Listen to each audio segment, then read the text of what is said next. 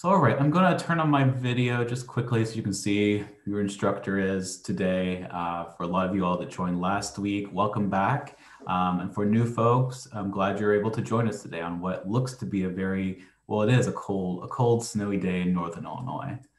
I'm Grant McCarty. I'm a local foods and small farms educator that serves the Daviess-Stephenson and Winnebago counties up here in Northern Illinois. And as part of our Fruits on Friday series, our second fruit to cover is stone fruit, along with some other special guests, if you will, in the fruit category. When we think about especially tree fruit, we have the apples and the pears group, and then the other group that we tend to sometimes recommend for folks to grow is stone fruit. Those other kind of peaches, plums, cherries, and others that can work okay in some years, as I think maybe some of you all have figured out if you have planted them, or if you're starting to think about planting them, you might have some hesitation here with them too. And yet it is one that we will sometimes recommend in the extension office that, try it and see how it works for you. So today's plan is going to get a lot into stone fruit. As you kind of saw with last week's for apples and pears, we'll get into some general practices and production. I'll cover pruning just a little bit, although we have a much more extensive pruning class that's delivered via Zoom that can go into more detail on that. We'll get into some pest management. We are also going to get into the harvest period as well. But a lot of what we talk about in stone fruit will really be talking about, okay, what are the best cultivars to grow for our area, and what are some issues that you might encounter? The other section of today is kind of the uncommon or the other ones. This does include tree fruits like, say, Paw Paw, or some of those newer berries like Aronia or goji berry, kiwi fruit. I've also thrown in nuts, growing almonds, hazelnuts. Some of those could potentially grow really well in our area. Depending on kind of what your expectations are when it comes to growing them. So that's what I've tried to do in that other group, is try to address some of the ones that we commonly get questions about, and what are some things that you might need to consider when it comes to growing those groups. When it comes to stone fruit, and especially for stone fruit in Northern Illinois, think of this slide as a scale. If you were thinking that you want to put stone fruit and plant stone fruit trees out, I would say the most reliable ones are going to be the plums, as well as the tart and the sour cherries. So you have folks that say tart cherries, they grow sour cherries, they grow pie cherries. All three tend to mean the same thing. But these two are really good when it comes to growing and yielding well for you. And they're very consistent in their yields. And we'll discuss today kind of why that is. This next group is kind of every other year or so. Peaches, apricots, and nectarines. These can all grow well in some years. It could be that you expect to get yields one year, and then maybe you don't get yields for a couple of seasons to come. That's just the way they are. You could still find some success with them, but you should expect yields to not occur all the time. For example, we have 2 peach trees at the Rockford office. We have had wonderful fruit on those peach trees in 2019. We had no fruit in 2020 due to environmental and weather and other things.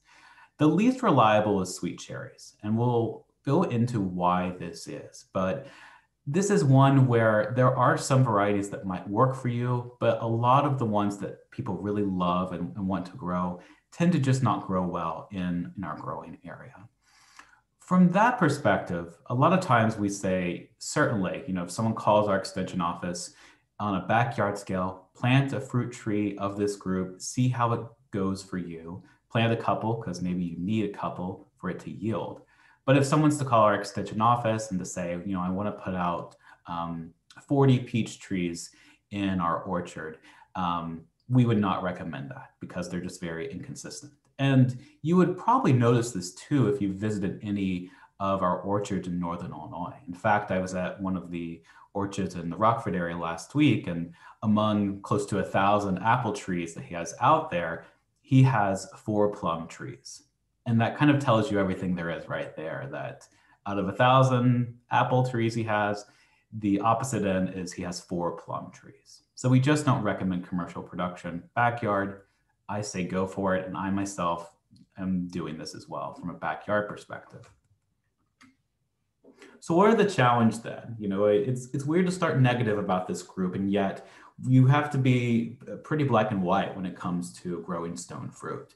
There's a lot of impact of weather here. Just where we're at in this zone 5A, 5B, which most of us reside. Some parts we might be into 4B, even in parts of Joe Davis County. The impact of weather just has an impact. Very, very cold winters into those negative temperatures, especially once you start to get -8 degrees Fahrenheit. And certainly that year where we were getting close to -25, -30 degrees Fahrenheit, killed some of our stone fruit and severely impacted that stone fruit tree. Not only is it the winter weather that does this, it's also the spring. It is that cold spring that's wet that lingers and impacts the flowers of the stone fruit family. So it's that kind of 1-2 punch. It's that, okay, we've had a mild winter now, and yet springtime when these start to flower, we could have a longer period of coldness that impacts them. This yields to irregular yields, really. It really is going to impact that you don't have consistent yields every single season. And yet again, some stone fruit is good with this. This group still has diseases and insects, so you're still going to encounter both of them, which we'll talk about today. The other thing that we encounter with our planting zone is that there are few varieties available to grow. And when you look through nurseries, online catalogs, you'll find that you may just have 3 choices when it comes to growing a peach tree, compared to, say, apples and pears, where sometimes you have maybe 15 to 20 different types of pears you could grow. Gosh, sometimes up to 40, 50 different types of apples, if not more. You also may be limited choice on tree height. So you found the peach that you want to grow, and yet the only peach height that you can get is standard, perhaps. This is a group that would also be more of a balanced pruning needs, and we'll talk a little bit about that going forward. And another issue is that they may need more than one cultivar. So not only will they, you've planted 2 of these trees and you needed to plant 2 trees, both of those trees have to survive the winter and their buds have to survive a late spring frost. And that's another challenge that you encounter with them. So it sounds like some challenges, and yet let's talk about opportunities. There's good things with this group. When they yield really well. You're going to find that when you talk to people that maybe have stone fruit, some of them really say, I had, a bountiful harvest in 2018 or a bountiful harvest in 2019. They're very good years. We still talk a lot about our yields of peaches at our Rockford office and just, harvesting what felt like buckets and buckets of peaches to bring to the food pantries in the Rockford community. So you can have good years in here. You'll also find a lot of suitable varieties to grow. And not only that, there are suitable varieties, there's also newer cultivars being developed from Wisconsin and University of Minnesota. Both of them are really trying to find some of those plums, peaches, and other stone fruit that can survive very cold planting zones, sometimes into zone 3, sometimes into zone 4. So it's possible, and you're finding them. Of course, you'll also find dwarf and bush types available to you as well. So that's always great. And then I think one of the other opportunities here is that they are able to yield with sometimes 1 tree. If you only have space for 1 tree, you may find certain cultivars of the stone fruit family where you just need 1 and you're going to get fruit. And I think that's one of the great benefits with this group is that, yes, there are some challenges here. And yet, if you've got space for 1 tree, you may, depending on that cultivar and variety, be able just to plant 1 and get away with it. So when thinking about cultivars then, certainly be aware of your planting zone limitations. Where I am at, I'm planting zone 5A. You're probably planting zone 5B. You might even be creeping into planting zone 4. And it's very mindful to be cautious of that and recognize that limitation here.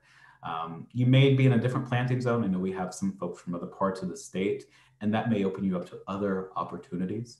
As you're looking through catalogs and websites and you see that this cultivar is perhaps listed for planting zone 5, just be a little mindful of that. You know, that's basically saying that that is the minimum kind of range for that cultivar. And it may mean that the really cold winters really impact it. Compare that to maybe some of the cultivars out there that are listed at planting zone 4, where, okay, you're putting a planting zone 4 cultivar into your planting zone 5 backyard. You should have some really good success there. We always recommend ordering from reputable nurseries and greenhouse. Always know if you need more than one cultivar. I would also recommend if you need more than one of these cultivars, plan to plant them in the same year. I think that that just helps you quite a bit when it comes to the maturity of these fruit trees, is to plant them in the same year if you can, especially if they need more than one. I also encourage you to think more critically about a dwarf and a semi-dwarf tree.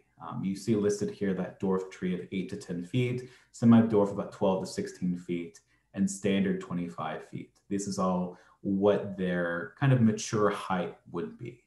A basic rule of thumb is that you would space these then based on their expected height. So if it's a dwarf tree, I would probably space them from trunk to trunk at about 10 feet. Standard, of course, you might be able to get away with 20 feet between trees, depending on it. As well, you know, as I kind of talk with you, you'll make them apart, but not the entire backyard orchard. So if you're planning to put out maybe 10 or 15 different fruit trees in your backyard, you know, consider the stone fruit, but maybe don't plant 10 to 15 of just stone fruit. Put in some apples, some pears, maybe some other uncommon, unusual fruit trees, and make them a part of it. You know, right now I've got 2 peach trees in my backyard orchard, negotiating with the family as to what else I can plant at this time. So I'm going to introduce each of these stone fruit. You're going to see some different cultivars that are recommended from U of I Extension. And I've tried to also include some additional information of some things that you might have to look out for. Peach, for instance, you know, there's very few available. The 3 you see listed here are it. You know, we wish we had more options. Some folks have had success with Alberta. Alberta is not listed here. And yet when it comes to what we might recommend, you know, we still are kind of talking about Contender, Reliance, and Madison. These are all 3 that are very regularly more available to you. One of the ones like Contender, you can see it's listed as a zone 4 to 8, which is really good, especially if you're in an area where you feel like it maybe have a later frost or it stays colder. Contender might be a better one for you, if you will. It is one that also blooms much later, and so perhaps it could escape any kind of lingering late spring frost that we might encounter. It is also important to realize with peaches that they are all self-pollinating. So you do not need more than one peach tree in order to get your peaches. We sometimes will state, you know, if you plant an additional peach tree, you might get more fruit. That's just one thing we note, but you can get away with just one peach tree. Reliance is one that has been listed that has a lot of ability to withstand negative temperatures more often, or the most often when you compare it to Contender or Madison. Both Contender and Reliance are 2 that we have at our Rockford office. I also just planted Contender and Reliance as dwarf trees in my backyard. I haven't had a lot of, I'm unaware of Madison, though it is one that is a late peach. It is one, this Madison one, because it's a late peach, there's probably a strong chance it's also a late bloomer when it comes to flowering. And so Madison might be one to consider to kind of get out of that spring late frost. But all 3 you see listed here are recommended for our area, and a lot of folks have really good success with them. For apricots and nectarines, you're going to need more than one for cross-pollination. So as we've talked about with apples and pears, where you need more than one variety flowering at the same time, it's same for apricots and nectarines. You need more than one for cross-pollination. One of the things that has been noted, especially for this group, is that they're very hardy. There's a very good chance that these are going to be able to really withstand a lot of the weather that we encounter. There's also kind of a group of cultivars that start with har. So you may see that at nurseries and home centers, this kind of har Hardy red nectarine is one that has been mentioned. Both moon gold, sun gold are two of the most common ones. What is nice is that both of these can act as a pollinator with each other, and both of them also have a very different flavor. And I think that's a nice draw, that you just are not getting the same flavor of your apricots. You could plant moon gold, you could plant sun gold. Both of them would help with each other to cross-pollinate and produce apricots, and yet both of them would have a different flavor. If you just had space for one type of apricot though, you could plant goldcot, you could plant Chinese, and both of these are self-fruitful. So you're not going to need an additional apricot for pollination. Both of them, just planting either goldcot or Chinese, is going to produce the nectar, or rather the apricots for you.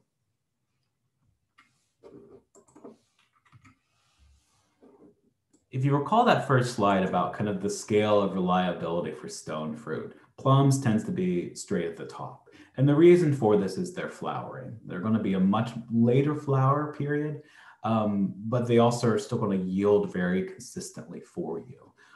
They have a wide range of colors, a wide range of flavors, and you're going to find just a greater amount of choices for plums compared to potentially some of the other stone fruit that we talk about today. Some even start at zone 3, black ice, which is based out of Wisconsin, a Wisconsin type, Juanetta, Toka, pipestone. Pipestone is one that's been recommended for drier areas. So maybe you have an area that just stays pretty dry. Pipestone could particularly work for you.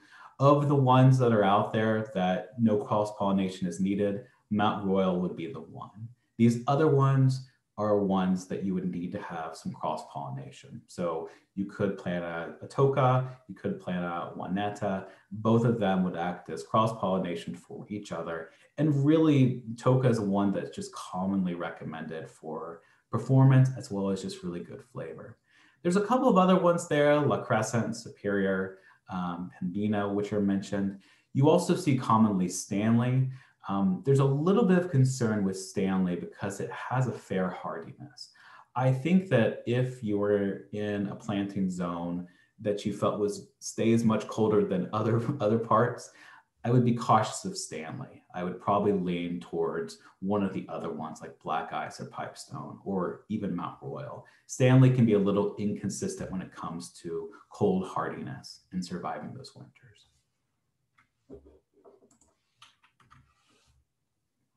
Your tart, sour, pie cherries, they're going to be very reliable in yields. You know, most seasons you're going to find yields for this group. They are very consistent in yields. They don't always tend to be too fussy. And because this group does not need more than one variety, I think there's a lot of benefit here. We have a sour cherry tree at the Rockford office that is very consistent, and yet we just have one sour cherry tree and it yields pretty well most seasons for us. There's a lot of very traditional cultivars, Mount Morency, Danube, the North Star and Meteor. Both North Star and Meteor are zone 4. All tend to have a little bit of a similar flavor when it comes to their use. And yet this is one where, you know, you're going to find consistent yields for this group of tart sour cherries, and you just need one of these trees to get cherries. And so that could be a nice draw for you. Within the same group of, say, the sour tart cherries that are producing an actual tree, you're also going to find a bush type cherry. And this bush type of cherry, we've seen a lot of folks try out because sometimes you actually find it at home and garden centers in the landscape section where it's a beautiful flowering bush and it's also producing tart cherries that you can harvest from. It is one that will get about 8 to 10 feet tall, but it is going to have a pretty wide spread. Sometimes about 10 to 15 feet spread is really what this bush is creating.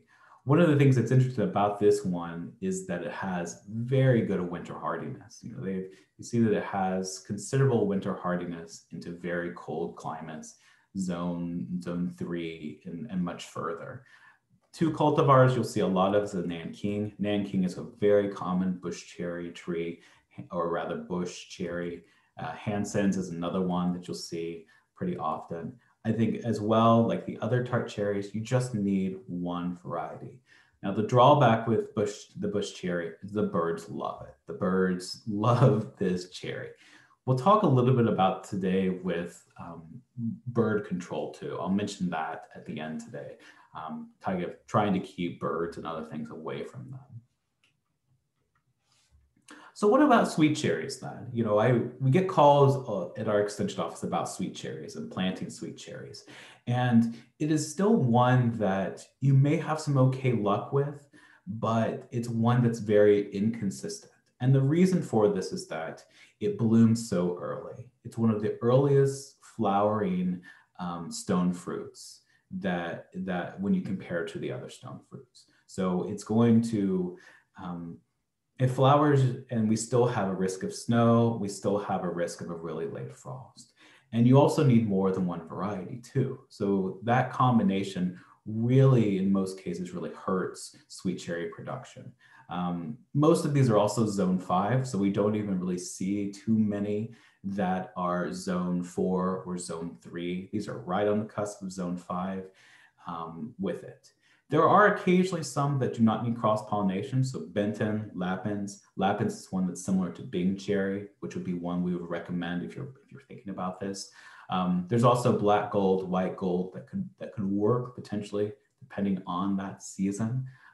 Both black gold and white gold need cross-pollination to occur. So you would need to plant black gold, you would need to plant white gold in order to get yields from black gold and yields from white gold. What about additional ones? You know, a lot of folks have asked before about Rainier, cherries, and some of those others. And frankly, you still just have to factor in where you're planting. You know, the planting zone 5B just means that sometimes you're going to have good yields and sometimes you're not. And it is also challenging because you will most likely need more than one variety, and they will both need to survive winter and to survive spring in order to yield for both. It means that if black gold survived winter and spring, but white gold did not survive either of them, black gold is not going to produce sweet cherries for you. There are none that I am aware of where you could plant a tart cherry and it provide the pollination needs for a sweet cherry. I'm unaware of that at the market, because that ideally would be a great thing, and yet that's not it. So recognize the risk here with sweet cherries. That's really why we don't tend to recommend them too much, because of the issue, but certainly know that there are maybe ones on the market that no cross-pollination is needed, and you just kind of cross your fingers and hope for a light spring. When you're looking through and deciding on different stone fruits, you're going to see rootstocks. And sometimes you're given a choice with this, you know, just as you are with apples and pears, and sometimes you're not. But the rootstock is going to provide kind of the different hardiness or different quality below ground compared to above ground. The fruit quality are the same no matter the rootstock. And this graft union, which you see here that I'm pointing at, has to be above the soil line, or else the rootstock will really take over here. For stone fruit, you know, especially some of the companies that we might recommend you order from, like Junk Seeds or Stark Brothers, you may not be given much of a choice as to what the rootstock is that you want. And in most cases, this rootstock is providing that winter hardiness and the height. So it's giving that dwarf, that semi-dwarf, that standard height that you're expecting. And it's also providing a lot of winter hardiness for this group. That's really what we see with the stone fruit group. One of the main things that we don't actually see is disease resistance. So as we have talked about apples and pears, where this rootstock is providing disease resistance, sometimes we really don't see that with the stone fruit group. There's no disease resistance really being provided by that rootstock. It is mostly height, and it is mostly winter hardiness. You may find occasionally, as you're looking for sweet cherries, these two different rootstocks. There's Mazard, which would deliver a standard cherry tree, and there's Giselle, which would be a dwarf tree. And I mentioned both of these rootstocks because both of them are recommended, or at least ones that may work for our planting zone 5. So if you were going online and looking through catalogs and you really wanted to plant a Bing cherry tree, you might try to find a company that has the Mazard or the Giselle rootstocks. And both of those should provide winter hardiness, and they may also then provide, of course, the standard or the dwarf height to it as well. But that's just something to kind of keep in mind, that those rootstocks might be available to you to actually choose, and that would be a great benefit with it. Otherwise, you don't see that that's going to that choice will be given to you necessarily. So some other decisions to look at is going to be the whip or the bare root or the feathered. And this whip bare root is very readily available. It's easy to find. When you order from companies, they're going to be able to provide you with usually a whip or a bare root. It looks like a twig. There's no limbs that have been created yet. It does tend to need more training or pruning, and it will also delay bearing by a year. Whip bare root is usually less expensive, so sometimes you are saving money. But the benefit, though, but the lacking is that you don't get yields as soon. The feathered is the opposite. So with feathered trees, which you see in this photo, the feathered tree arrives and it already has some limbs to it. This is one of my feathered peach trees that arrived this past spring. And so I already have limbs. It usually is going to yield 1 year earlier. There's usually less training required, but it can just be harder to get sometimes. And you really may not be given much of a choice here. I think that's one of the problems with the stone fruit, is that there's so few varieties available to you that we would recommend you growing. And then when it comes to that next decision of deciding, how tall the tree should be, you may not have as much choice here too. And that's really what you run into. You may not be given a choice here. When I ordered my peach trees this past spring, one is a whip, one is a feather. That was the only options I really had for both of them when it came to their dwarf height. We've mentioned this a little bit before, as you're thinking about planting some of these fruit trees, call Julie, a joint utilities group that's based in Illinois. And when you call this number, you're alerting them that you're going to do some digging. And especially for a standard tree that's going to put down some good solid roots, it's really important to know where those utility lines are. We really don't want you to start doing digging without you really knowing where those utility lines are and causing problems. We'd also still recommend a soil test, though in most cases, the soil test will really tell you quite a bit when it comes to what your soil currently is showing, but I think you'll find that a lot of times your soil will be really good. The stone fruit need full sunlight. They really don't thrive in partial light. You really want to consider in an area where they're getting full light, full sunlight. You also want to consider an area that's weed control free, and also avoid any areas with water and air drainage, avoiding kind of what we call frost pockets. Some of the sweet cherry tree growers in Wisconsin and Michigan speak highly of putting their sweet cherries up on a hill. And sometimes they find that that can really help when it comes to getting good air circulation. But you really want to avoid any of those frost pockets where things can stay too cold, and potentially it could damage some of those very vulnerable buds in the spring. Like with other fruit trees, pH about 6 to 7. The thing with stone fruit that I would encourage you to look at is to think about windbreaks. This group is one that we know is going to have issues with a cold winter. And if you could provide a windbreak, you will find much greater success in these trees. This is anecdotally what some of us have observed, is that by having some kind of windbreak in place, these trees can survive some of those winters that we don't always think they're going to. This windbreak could be that the tree is closer to a shed and kind of the shed is providing some wind protection. It could be that you have smaller trees in your area that's surrounding it and near the tree that's providing protection too. I've heard some folks, especially with these dwarf trees, they've taken hay bales and straw bales and they have put them kind of right near these fruit trees to kind of create a barrier to keep that wind from hitting it, especially that winter wind. So this would be something we would recommend. We have found really good success with the peach trees in the Rockford office because they are sandwiched in between two buildings. So they're getting wind protection from two buildings at this point and really helping out quite a bit. And I think honestly, that's why they've really survived, even survived that really, really cold winter we had in 2014. It's important to recognize that for any dwarf, semi-dwarf tree, you're going to need to do some staking. You're going to need to support that tree in some way, usually with bamboo or some other kind of metal piece, in order to really make sure that that tree has the support that it needs. And this is going to be a staking that it has its entire life. If it's a dwarf or a semi-dwarf tree.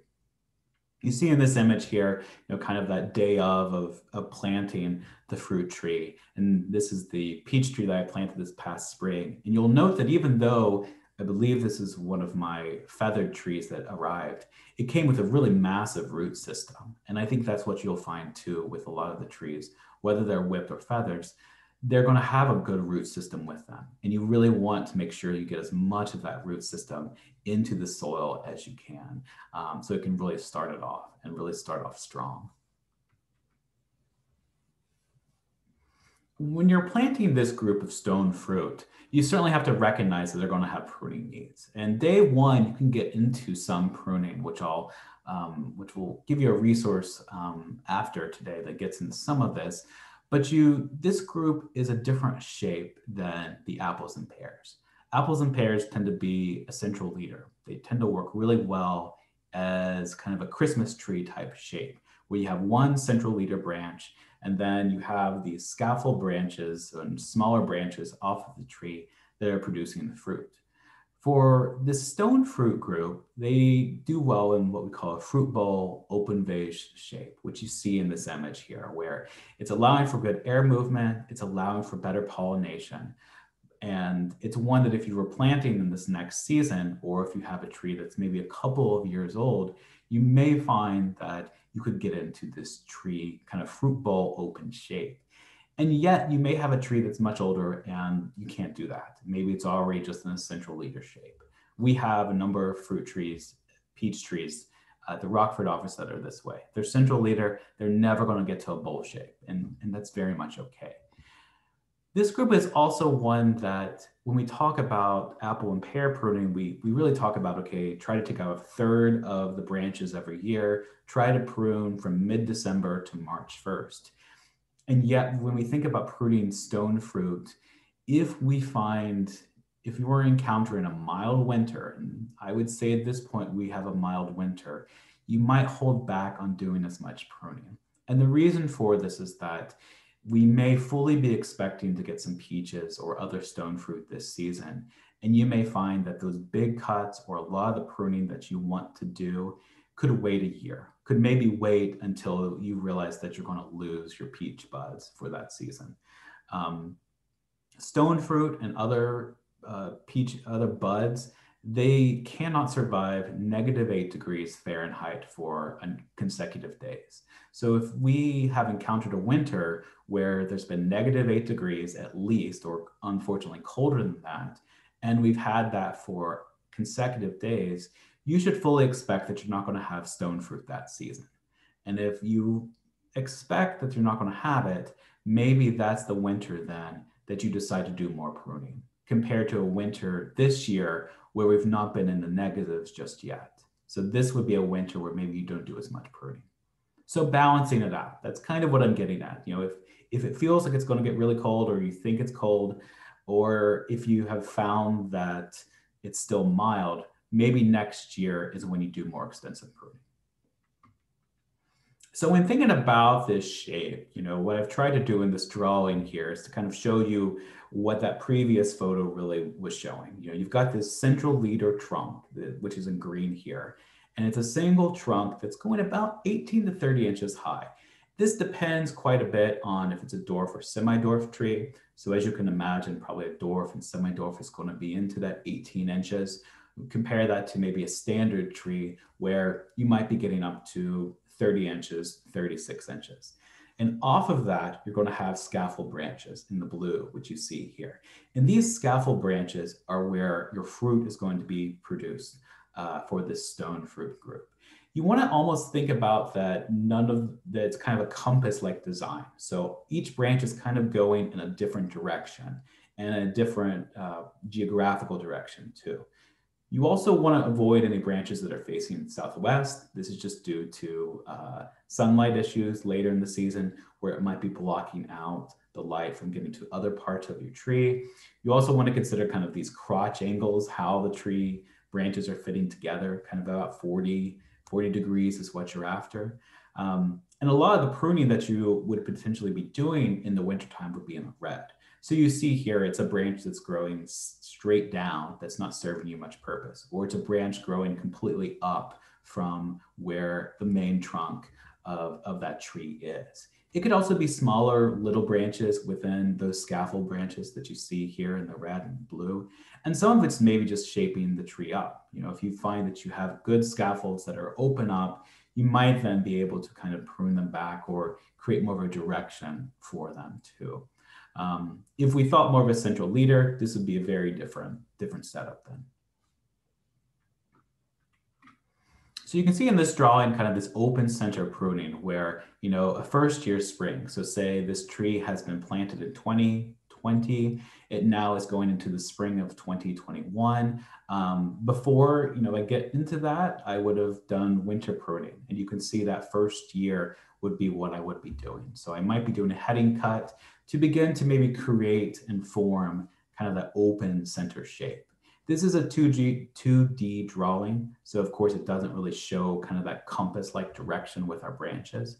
By the second year, you're going to see like every little red mark is where an additional cut would be made. And some of it is because it's going into the tree, into that center. And we really want to keep these branches as open as we can, as possible. We really want those scaffolds to be much open. And by that third year, you still see we've got those kind of scaffold branches in place where the fruit is being produced. And now we're cutting off limbs that maybe are just not serving much purpose. They're growing into the tree, they're competing against one another, but at the end of the day, really thinking about that open bowl shape. Sometimes what I do when I think about, you know, pruning for an open bowl or a vase is I think about my hand and I think about each finger represent a scaffold branch and my arm almost acting like a central leader. And in thinking of that shape, seeing in how that might be able to look like my peach tree, or my stone fruit rather. The photo you see here is showing you where the actual fruit is, where the actual buds are on your stone fruit. And this would be very important for you to kind of be mindful of looking for, is to actually where that stone fruit is and where it's going to develop. So you see, you know, as you think about the stone fruit, that has a little bit of 2 leaves on either side, and the fruit is in the middle of that. Higher up, you can actually see a leaf bud. So you can see the leaf bud directly all the way up that does not have that same shape. And that will never produce fruit, but it is that you want to have leaves, of course, on your tree. So to kind of play around with this a little bit and show you some examples, you see here on the left and the right, these are both peach trees, and I've tried to color code them in to give you some idea of, you know, where the scaffold branches might be, where that central leader is in the green, and then you can see kind of smaller branches in the red. Because this was just planted this past spring, and now we're talking about a full season into next spring of just central growth, I've got opportunities here where I might do some extensive pruning, or I may give it a little bit more time, knowing full well that it's just one season, just one winter it's gone through, and I'm maybe expecting to get peaches this season. Because of this tree though, and because of its age, I would probably not be doing a lot of pruning with it. You know, if I was to do a lot of pruning, I might just be removing one limb here in year 1, maybe another limb in year 2. Really depends on the situation. So it's kind of a balanced approach, you know, and I'm still hesitant and still kind of thinking about this weather to determine whether or not I'm going to do a lot of pruning this season. This dwarf tree was actually pruned by a deer this past October. And so this is one where I'm not going to actually be doing any pruning this season. The deer damage caused some damage and has pruned it already effectively for me. But you can already see in the shape, I tend to have some really good 3 scaffolds already. And it's something that I will try to encourage as the seasons come to really keep kind of that open center shape for this tree to hopefully really thrive. This is one of our peach trees in the Rockford office. This is now, I think it's we're going to enter into its third season of doing more pruning on this tree, a tree that really hadn't been pruned for a couple of seasons. So you note we've got a lot of scaffolds on the left, and a lot of them are cutting into one another and will be pruned out. There's a lot of branches that are growing straight down to the ground. And we also see the scaffolds in the blue on the left side. There's one that's just too close to the ground that will need to be pruned too. You also kind of see that it is a bit of a central leader structure in shape, and yet it's one that may be very hard to get to just a single central leader. You almost see I've got almost 4 central leaders in this photo here with this tree that potentially I might be able to remove 1 or 2 every year, or I may not be able to do it whatsoever. Just really depends. This tree did not produce fruit this past season. It produced fruit the previous year in 2019. So it's one where right now things look good. I need to prune it, but I may not be doing as much pruning. So yes, that's just a quick little introduction to the pruning. We've got a lot more classes and webinars that have been recorded that get more into the pruning process, but just to kind of share kind of what you're looking at when it comes to this stone fruit group that can be a little bit different. So let's talk about some diseases, some of which can be fairly cosmetic, or they can be some that can be heavily destructive for this group. The photos you see here is for brown rot and scab. So brown rot is in the foreground. You kind of see that kind of brownish coloration on the peach. Disease is going to begin at bloom. It's going to spread during long wet periods. So certainly wet springs is where we'll see a lot of brown rot occurring. There's also the ability to control and remove infected fruit during the season, and then remove dead mummies at the end of the season. This may be something that you currently see, is that if you look at your stone fruit, you may find these kind of shriveled up peach and stone fruit pods and of the peaches from the previous year. And that can actually be where the infection moves in. Depending on the height, you could go through while you're pruning and remove them and destroy them. And that could potentially help you this upcoming spring. Once snow is off the ground this spring, you might still come through and remove some of those infected fruit that has dropped the previous season that you didn't get to during your winter pruning. Scab overwinters from previous season. This front photo here, you kind of see kind of the lighter coloration of the scab. It's very common the first year of growth. You may find that for a couple of seasons, you don't have it. One of the ways to really help with scab is good pruning practices. So pruning things effectively, having good airflow. You may find some preventive fungicides available to apply, and yet you may find that the easiest thing for you to do is to actually just practice really good pruning practices and making sure there's good airflow for this group of stone fruit. Cherry leaf spot is a really common one that we see a lot on cherry trees. We can also see it on other stone fruit. And I think if you've grown cherries before, you've probably seen this one pretty regularly. One of the main issues with this one is that it can cause full defoliation in summer.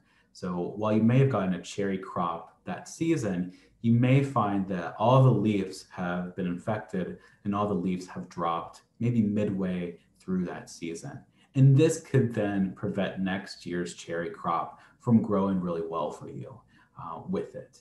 It's also when the overwinters on dropped leaves. So if you've had any leaf drops this season into the fall, removing them before the wet spring would be the best practice that we would recommend that you do, as well as just kind of being mindful of those wet conditions. There are some fungicides that are available to you when it comes to this one, but you may find that it's one that doesn't always work well. I think the main consideration here with the cherry leaf spot is to break the disease cycle. So if you find that you had a lot of leaf drop this past summer and into the fall, you want to try to clean and remove those leaves this spring before the disease reappears and reemerges. So try to break the cycle as best you can here. And it may mean that, the leaf drop you encountered in the summer and the fall will mean that you don't have a cherry crop in 2021. And yet try to break this cycle by removing the leaves that have dropped if you can. The bacterial canker is pretty common on a lot of the stone fruit trees that we grow. And I think if you have seen kind of any of this, like, let's be honest, gross goo coming from your tree trunks, from your limbs, there's a strong chance that it is kind of this bacterial infection. And the infection tends to go towards certain parts of the bark and tends to go for the leaves, for the limbs, and can sometimes go for the trunks of the trees. We see this off and on with some of the stone fruit in northern Illinois, that it hits hard. It can be really rough for this group. It overwinters in the cracks, and it also moves into the trees in very wet conditions. Yet again, in springtime, you might see this. I would say that the best step that you could do is to look this year during pruning and look for any infections that may have overwintered. And then about 4 inches from where that infection is, you'll probably see a bit of a line. That's where you want to remove. And you want to destroy these branches and limbs. You actually want to remove them. You don't want to try to, say, put them in the brush pile nearby because they can move in with infection. You also want to consider cleaning the pruners between cuts with a rubbing alcohol solution. This is a great strategy when it comes to different smaller limbs, ones that can be done with loppers and pruners. It may be very difficult, though, if a lot of the bacterial infection is in the main trunk of that tree. And it could be that every year that's where it's coming from. That may be one that's a little bit more difficult to control. And frankly, you may not have much control options when it comes to this one. We see this on cherry, we see it on plums, we also see it quite a bit on peach trees. All of our three or four main big stone fruit get this issue. It's going to depend on the season, of course, and yet the best step would be preventative pruning before the season begins for this one. You may find that you could prune a little bit in the summertime, especially for this infection to keep from spreading, but it's one to very much be on the lookout for. We'll move into insects a bit. And of course, Japanese beetles are one that do not just impact the stone fruit, but they impact a lot of others. We get reports that, the Japanese beetles really like some of those younger stone fruits, and certainly it's something to really have to manage. I know I was having to manage them this past season on my very young stone fruit trees.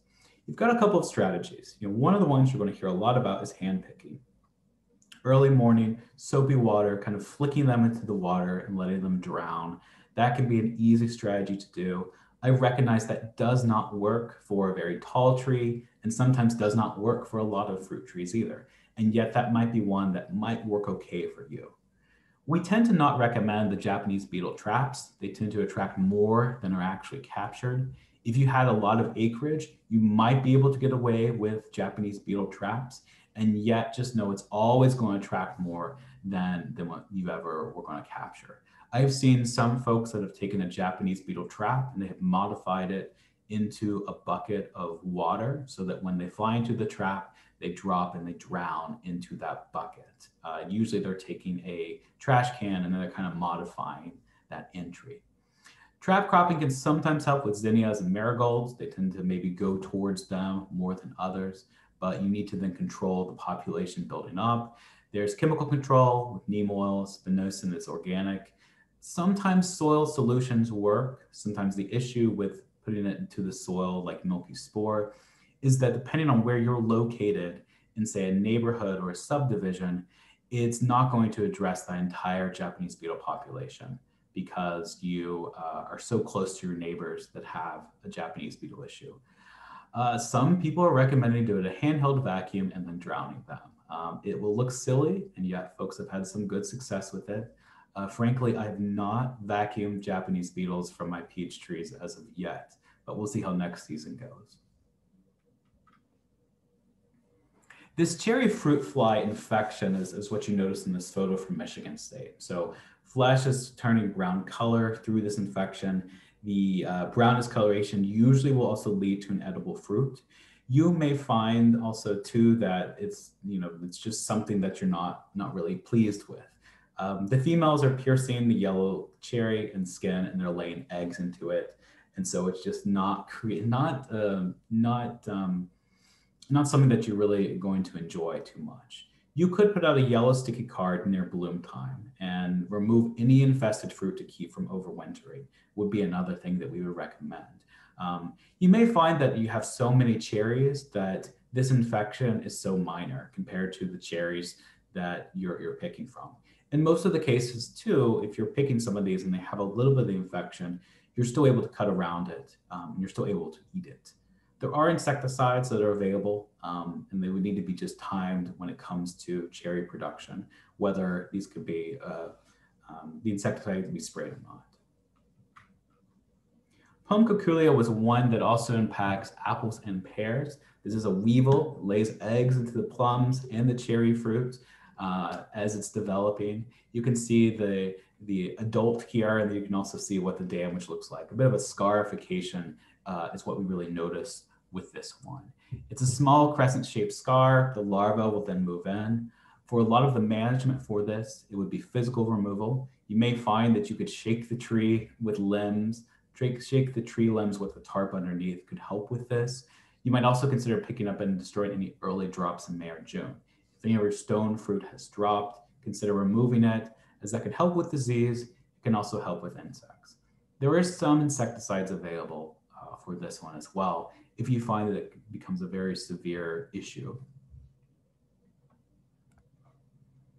Deer damage is also one that you may notice quite a bit, especially in parts of Joe Davis County where our deer population is pretty big. We see that, and we really recommend having some kind of deer guard in place for this group of fruit trees. I had deer guard in place a little bit, and yet I didn't have enough when it came to the damage that the deer did on one of my young peach trees. You also want to consider removing mulch around the base of the tree. This would be for smaller mammals, as they tend to really kind of hide from predators in and around that base. Look towards soap deterrent, Irish Spring, kind of hanging up around the neck, or rather the limbs of some of your fruit trees would work really well. That smell would kind of keep them away. And then you also want to consider kind of a hot pepper spray could also be another thing. We mentioned this some with the apples and pears group. This could also work with stone fruit. You're applying this onto the leaves, and potentially this could help deter some of those deer. You do want to make sure that this spray is listed for fruit and vegetable production. There's a number on the market that are not listed for this, and you want to consider it. I'll send you a link today from University of Minnesota. They've actually done some really interesting research with what we call micro enclosures. And that's what you see here. It's these cattle panels that are about 16 feet by 16 feet. And they can work really well in keeping deer out. There's something about the actual size and the shape of them that tends to kind of keep deer away from it. And you may find that in certain areas or backyard orchards that you have, this might be a pretty good strategy. I think one of the things that's beneficial here is that it's a little more cost effective, because usually when we recommend deer fencing for fruit trees, it can be very expensive and it doesn't make much sense. And yet the micro enclosures, there have been some reports that this may work really well, and they're really easy to get set up too. So I'll send that link for you. When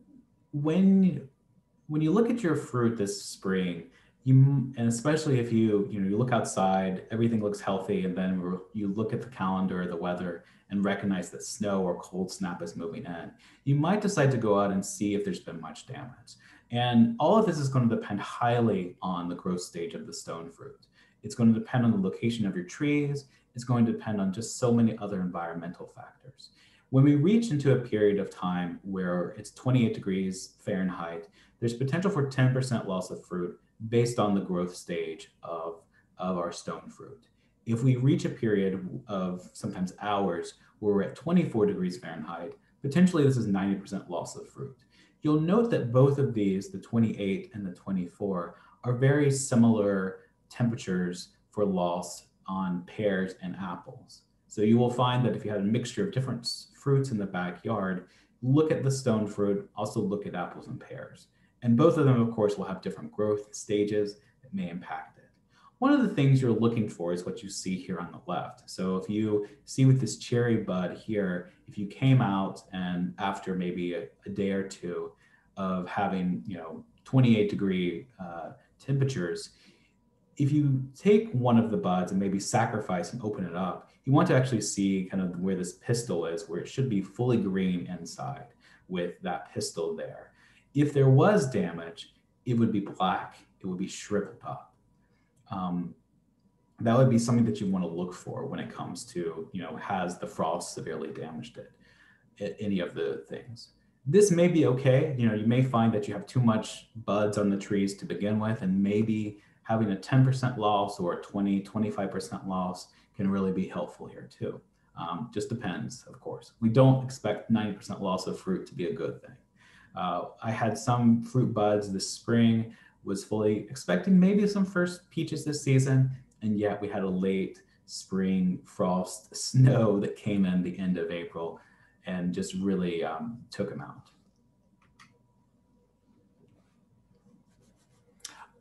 Birds is another group that we really want to be mindful of when it comes to their damage on stone fruit. I think especially some of those cherries, some of those, especially bush cherries, there is potential that there can be a lot of damage and infestation.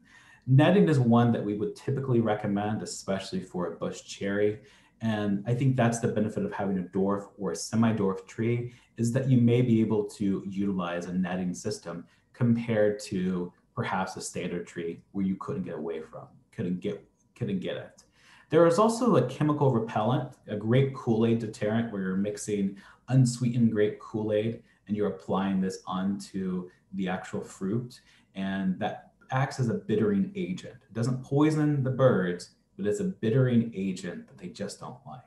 You also have the ability to use sugar water, although frankly, I think sugar water is going to cause much more problems than you're really hoping, and lots of bugs and other things. I'll send links to handouts for both of the recipes for those chemical repellents. You might also be getting away with scare devices. You could do a combination.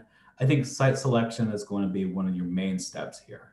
Think about where maybe some of your birds in your growing area are nesting, or where they're spending a lot of the time, and maybe avoid planting your fruit trees close to them, making them further away. And of course, this group is notorious for tolerating certain actions. And you're going to find that something works in 2020, it doesn't work in 2021. For harvest and storage, there's a couple of ways to look at it. Skin should go from green to potentially a combination of colors, red, orange, purple, depending highly on the type of stone fruit that you're growing. You will also find a bit of a softball-like feel, especially in peaches, especially in nectarines and apricots. One of the main tests that you will do is a taste test. That's going to be the best way to determine, are my peaches, are my cherries, are my other ones ready to be harvested? You can pick the fruit by twisting slightly while pulling. This is good because it's not going to do severe kind of damage to that tree. And if it's really ripe, it should detach pretty easily through this kind of twisting action. Most can be stored at 32 to 40 degrees Fahrenheit. The issue here is that some will be able to store for a couple of days compared to some that maybe could be stored for a couple of weeks.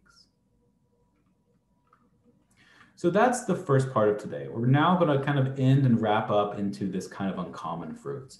And I'll introduce them. We'll kind of talk about some of the issues you encounter with them, as well as some recommended cultivars that might work for you. One thing just to mention is that there's not as much research on as other common fruits. I'm able to tell you recommended cherry and plum cultivars to grow. But for some of these, we just don't have a lot of information. We don't know a lot about diseases, insects, and even maybe how varieties and cultivars perform. I think it's also important to recognize the growth characteristics, especially the height of some of them. And you may find that you don't realize that until you actually plant it.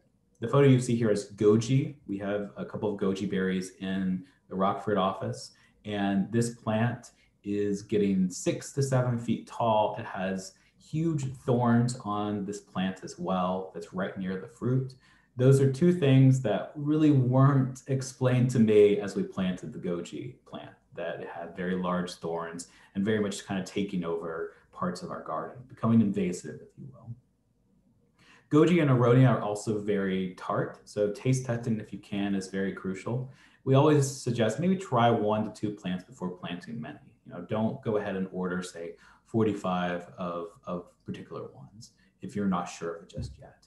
You may also need a male and a female plant. You may need to have cross-pollination, and the companies should tell you this. So just be mindful that you are your own researcher, if you will, when it comes to growing some of these uncommon fruits. Cranberries is one that folks like a lot, and especially as you drive into parts of Wisconsin, you see just huge bogs of commercial cranberry production. They really thrive in sandy acidic soils. They really thrive in organic matter.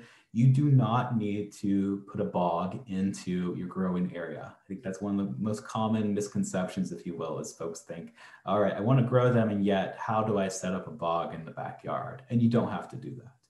They are a very woody evergreen vine. They're self-pollinating, which is also good. You don't have to get more than one variety. If you are growing on a small scale, we would recommend maybe mulching in winter for protection. As you can kind of see in this photo here with this raised bed system and the cranberry plants in place, you could come through and you could mulch layer them just as you might strawberries in winter for protection. You find two recommended varieties, Pilgrim, American High Bush. Both of them are good. One thing that's not mentioned here is that it can take a couple of years for the cranberry plants to really take off and start yielding consistently for you. It may take maybe 3 or 4 years until you get consistent yields. Currants and gooseberries are one that we see a lot of folks that really like. They're hardy, they're very easy to grow, but they still need a good amount of sunlight, or they might be able to deal with kind of partial shade even here too. You can plant them pretty close together. So you can kind of see that currants can go about 2 to 4 feet, and then gooseberries are about 4 to 5 feet. And different colors, different flavors are noticeable here too, such as Red Lake, which is a currant one, red. You have Crandall, which is a black. You have lots of different flavors of currants, very, very small fruit.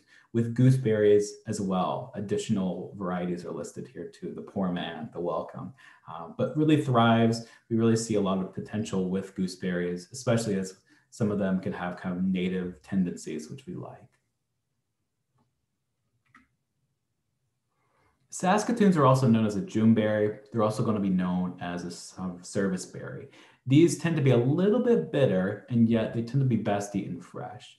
They tolerate very cold winter conditions. So if you were planting these, you should fully expect that they're going to survive most winters that we see here in Northern Illinois. So, I mean, they can go all the way up to zone 2. We still recommend full sun varieties, full sun recommendation of planting. I think the main challenge we run in here with Saskatoons is that they're very hard to find the varieties. There's very few on the market. They're very hard to find. I think you would still find them at Junk Seeds, Stark Brothers, and some others, but it may be very hard to find some of the varieties out there that produce for you. You see the photo of what these look like. You know, they almost have a look a bit of like blueberries, if you will, and yet have a different flavor to them. The Seaberry is also known as sea buckthorn. It is, though, a very different buckthorn than the one that is invasive that we do not recommend you grow. It thrives in full sun.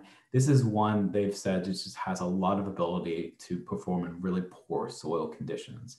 It's also one that also helps your soil. I think that's one of the draws here with Seaberry is that it can actually fixate nitrogen to the soil. We've yet to see it go, say, full scale where you could be planting it for a couple of years and then removing it. We really are just seeing it. You plant the Seaberry and it should thrive in really bad soil conditions. One of the other characteristics it has a bush characteristic, but it is one that's going to get maybe 10 feet tall once it reaches maturity. This is also one that you need a male plant, and you need a male plant for every 6 to 8 females. In most cases, when you order from a company, they are wanting you to buy more of the Seaberry, so they're going to recommend a male type for you, as well as the females. The goji berry is also known as Wolfberry. This is the one that you can see in the photo that we have in our Rockford office that we planted, I believe, in 2018. It's high in antioxidants, which is why folks really like this berry. I find that it does need some trellising to keep the plants off the ground. They tend to kind of cascade and fall onto the ground. It's very cold hardy. It's very heat tolerant. It ripens in July. We do recommend a raised bed. You know, this is one that there are varieties that grow well, and yet I'm really hesitant to recommend you grow goji berry. The reason for it is that it's covered in thorns, and the thorns make it that while the fruit is good, the fruit is flavorful, it's not a great plant to grow. I'm really hesitant to recommend it based on its plant quality. I've also found that it has invasive tendencies and it tends to grow underneath the raised bed that's currently growing in. And I find it's very hard to control. So those are all some things that anecdotally I share with you to be very hesitant with growing goji berry, also known as wolfberry. You can see the plant here on the left here. So very big plant kind of taking over this raised bed area. It tends to have very long branches that kind of cascade. Yet again, it's all covered in thorns. You can see on the right here, very beautiful purple flower. And as you follow your way down, you can just kind of slightly see some of the thorns that are on the goji berry plant. So certainly know what you're getting yourself into. And of course, when they talk about goji berry and recommend you growing it, they don't tell you, you know, hey, it's covered in thorns and it may become invasive, as we have really encountered at our Rockford office. Aronia is very similar in its tartness to the goji berry, and yet it has none of those issues when it comes to its plant quality. It's known as chokeberry. You're going to find black and red varieties available to you. It does prefer a bit of a full sun to partial shade, and we also find that it can kind of tolerate different conditions. It does have a suckering habit, meaning that it may have the ability to continue to kind of get bigger over time. And you note that, you know, as a spacing wide, you're looking at maybe 3 feet wide and maybe grow 6 to 10 feet between. There's a lot of varieties. There's black ones. You can see also too that presents a very beautiful orange reddish leaf in the fall. I think that's one of the main great qualities about it is its decorative quality along with its fruit. Some of the fruit trees that have been kind of resurfaced the last couple of years is Paw Paws. And Paw Paws are very big, one of the largest berries. It tends to get about 15 to 20 feet tall, has very large leaves. It grows from multiple trunks. You also are going to need a male and a female. The pawpaw fruit, which you see here in this bottom photo, is what you're after. It has very big seeds, seeds within it, but it has a short shelf life of about 2 to 3 days. It's very creamy texture. It has a bit of a custard kind of quality to it. Some folks say it has mango banana flavor. We've tried a couple at our offices before, and I'm not necessarily the biggest fan. And yet you may find some really good things with the quality of it. There's a lot of research at Paw Paws right now, and a lot of it's come from Kentucky, and I'll send you a link for that information too. Here you can see the actual tree. You know, not pictured in this tree is another tree. You're always going to have a male and a female in order to get your actual Paw Paws. But you can see a very different kind of quality in its appearance and its shape. I think it presents a really nice kind of decorative landscape type of tree to your growing area. And then on the right there is where the actual fruit is. And depending on the fruit and the pollination, you may get a lot, depending on that year.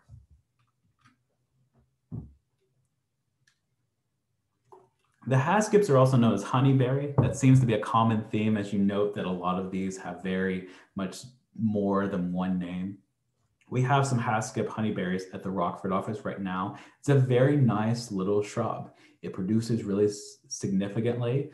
I've not had any issues when it comes to its pruning needs or surviving winters. It is a type of honeysuckle, but it doesn't really produce kind of that invasive quality to it. The fruit's really good. It's a really solid kind of yielding fruit to it. The ones that we have a bit more of a purple tinge to their color. You also need more than one cultivar, and you also need them to flower in May, and then they're going to ripen about July and August. This would be one that as you're exploring different smaller fruits out there, you might consider this one. This is one that just has a nice kind of plant quality to it as well as flavor and pretty easy. I think that's one of the nice benefits is we haven't really had to do a lot with the soil or really do a lot of pruning, and yet it yields pretty well and consistently every season. So you see here from University of Wisconsin, this is a much bigger type of cultivar. So it is a little bit more bigger than some of the other smaller ones that you encounter. And as you looked, once it flowers and starts to develop fruit, you would see these smaller fruits off of the branches. But very good quality would be one that we probably would recommend if you're looking to go beyond some of those traditional fruits. Elderberry is one we get a lot of questions about, and especially for kind of cultivated elderberries, you'll see American varieties that work really well, lots of heavy fruit production. You'll also find European ones that are a little bit similar, but they're going to be much taller in their height. So you may expect a European type, such as Madonna, to get maybe 10 plus in height. Perhaps you're getting about 14 to 16 feet in height, compared to the Adams or the York, which is probably going to stay about 6 to 10 feet in its height. You do need full sun, but they're going to be tolerating a lot of different conditions there too. Hardy kiwi is one that one of our other educators has actually grown in his backyard area. It does need a male and a female, but he recommends it highly. It has vining characteristics, and he says he's expecting about 100 pounds of very, very tiny kiwi. And yes, 100 pounds from a single plant. Seems like quite a lot from it. The Isa Hardy is the one that he's currently growing, and it's a self-pollinating type. They can yield significantly once established, but you may need some winter protection from it. So that's just one to consider. You see it here at the side, it looks like traditional kiwi. It grows kiwi in Northern Illinois. So one to look at, this hardy kiwi. Quinces, 10 to 20 feet tall, depending on the variety. They are self-fertile, so they're going to yield with just one of them. You will find orange quince, you will find Russian quince. There's also some very smaller ones. And the fruit you can kind of see here is a little bit similar to apples, much different flavor. The only caution here is they're very fire blight prone to that disease. About figs, productive, easy to grow. I currently have figs that I'm growing. I have a fig in a container and have always had it as an indoor fig tree, but they can also be grown outside. You could grow them in a container, grow them outside in the summer, and then move them back into the winter indoors. They tend to ripen in July. They could also ripen through that frost too, but very easy, very productive. One of the benefits here is that you do not need to do any pollination. So they're going to produce the figs without you having to hand pollinate and without you having to put in another cultivar.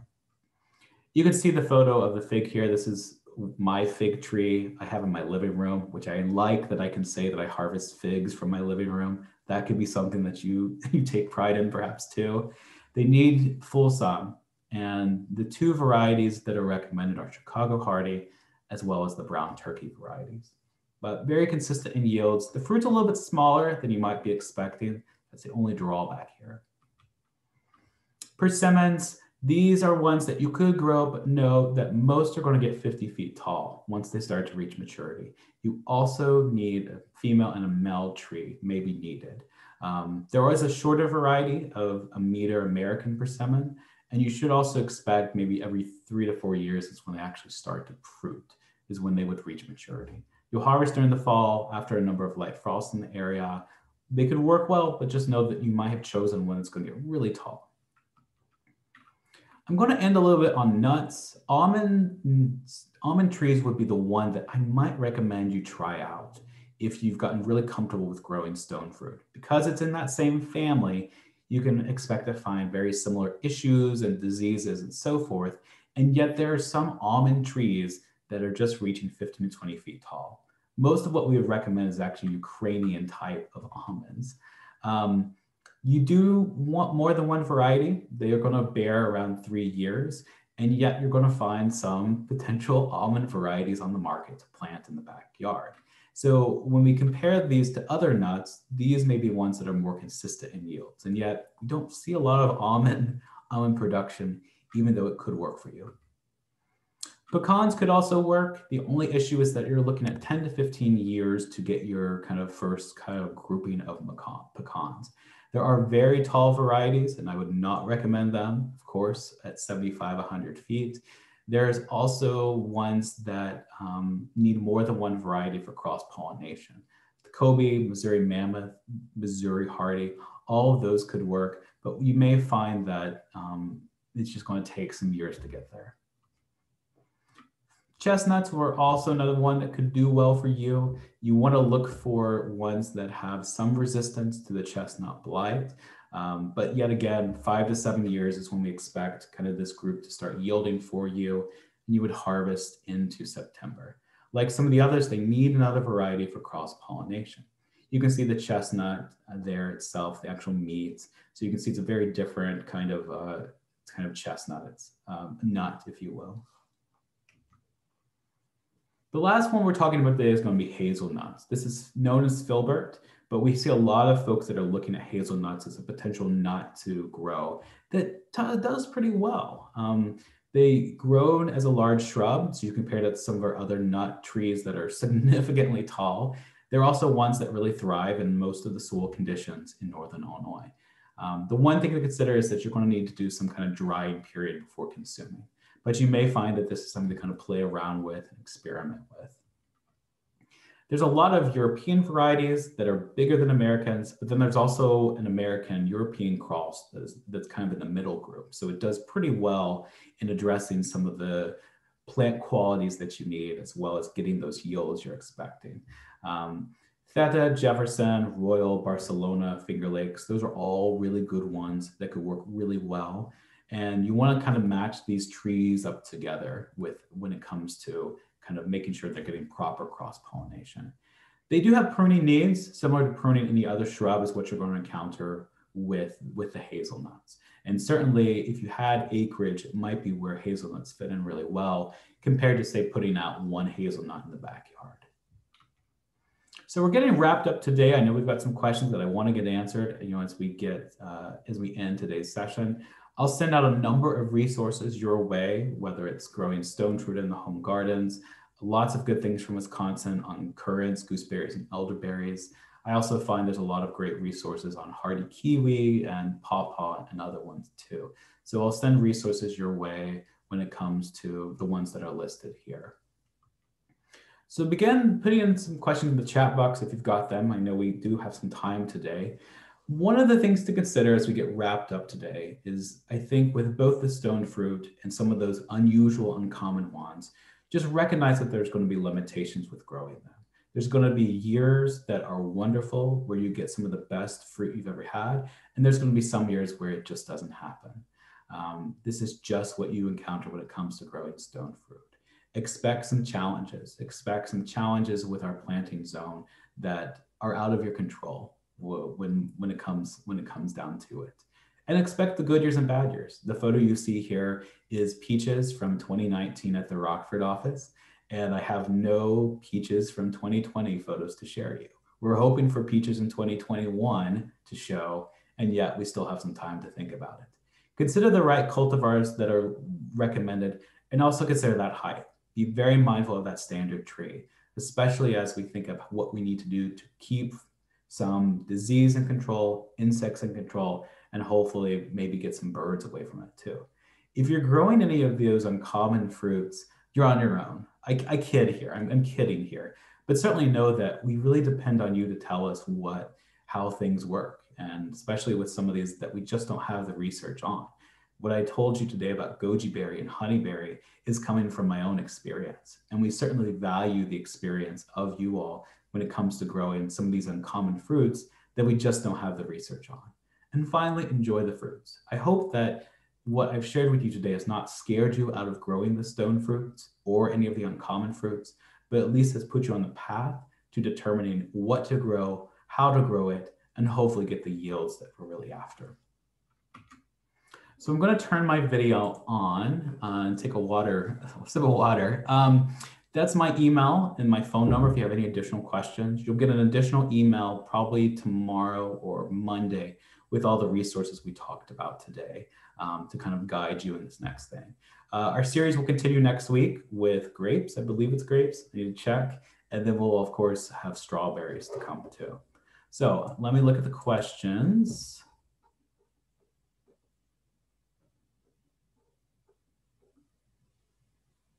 All right. Someone shared that Red Haven is a late bloomer as well. So that's great. Thanks for sharing that, because we're always thinking of kind of those late blooming fruit trees to kind of get out of that window of well, we don't want when it comes to those late drifts. There was a question about why do dwarf, semi-dwarf trees need lifelong staking? Because of the rootstock that they're on, the rootstock and the height can really not always support all of that fruit that will be developing. And even though a dwarf, semi-dwarf is, say, going to produce maybe 50% of how much we would expect a standard tree to produce, we still find that the weight of that fruit is really, even with thinning, even with pruning, is putting too much on that tree. So that's why we always kind of recommend the staking. I think there's also some thought that those first couple of years where maybe there's not a lot of fruit that is developing would be beneficial by being in a staking system to just kind of help them out. There was a question about pruning now. Yes, so you could certainly prune any of the stone fruit from mid-December to about March 1st is what we recommend. We really don't recommend going beyond March 1st, but it could still be cold. It still could be some snow on the ground, and you might be able to get away with it looking at it, but certainly not any big cuts. Look for, doing the pruning now if you could. There was a statement several years ago, I had a plum tree that dropped all its fruit every year before they fully ripened. I pruned the tree regular and saw no other problems with it except the Japanese beetles swarmed daily. After about 5 years, I cut it down so it wasn't worth keeping. Any ideas why it wouldn't keep its fruit? It's an interesting question, with fruit that just keeps dropping with it. You may have gotten to kind of biennial fruiting period, perhaps. Maybe the tree was kind of being thrown off, and perhaps some years it was producing a lot, and the next couple of years it wasn't. It may have also been that even though you were pruning, maybe you needed to thin. Maybe you needed to thin it much further than what it was. If it was actually getting to that fruiting stage, it doesn't sound to me like there was maybe a soil. There wasn't a soil issue. It doesn't sound to me like there were maybe any other environmental issues occurring. It could be that you maybe needed to thin it a little bit more, or maybe something internally was going on with that tree. How to prevent peach tree borer? Yeah, this is one that's really hard to do, Steve. There's a couple of insecticides that are out there. I'm unaware of any traps that would help with the peach tree borer. It is one where I would try to also make sure that you're cleaning up any debris just to kind of keep it as debris free as possible to keep the peach tree borer from getting there. But certainly with that name borer, once it gets in, it gets in. So there's going to be some prevention steps, keeping the area debris clean. I'm unaware of traps. I think there's some insecticides. I don't think a barrier would work. It could be something to maybe play around, experiment with. Perhaps something like a very loose tarp could be placed around that tree trunk. I want to check in on something, and I'll send some resources though, just to see what the newest recommendations are. How about peach leaf curl? So the question about peach leaf curl, this is something that's really hard to prevent. There's going to be some fungicides that could potentially address it. I would also clean up any debris from underneath that tree. But as far as like a complete solution, you're going to really think about keeping that area with good airflow. And so that would be something to really focus on, is making sure there's good airflow, but certainly recognize if it's a very wet spring, that can only do so much. But remove any leaves from overwintering, have good airflow, continue to keep that area as weed free as you can too. How big do pawpaw trees normally get? For some of the newest ones, they're getting, I believe, close to 16 to 20 feet. And you kind of saw in that photo there too of a pretty big tree. We're really not talking about that tree, say, being 8 to 10 feet or maybe 14 to 16 feet. I think you're really going to find it's going to lean heavier on a 16 to 20 foot tall tree. But there's lots of new varieties on the market through a lot of Kentucky and stuff. Question, growing up in a peach orchard, there was nothing closer to heaven than bite into a fully ripe peach you just picked from the tree. Forget about all the, yes. Yeah, it's a great point, Judith. I think that what you really find is that the stone fruit flavor is worth all the worth all the effort. And it's those good years where you have it that we encourage you to try it out. So, any additional questions as we get wrapped up today?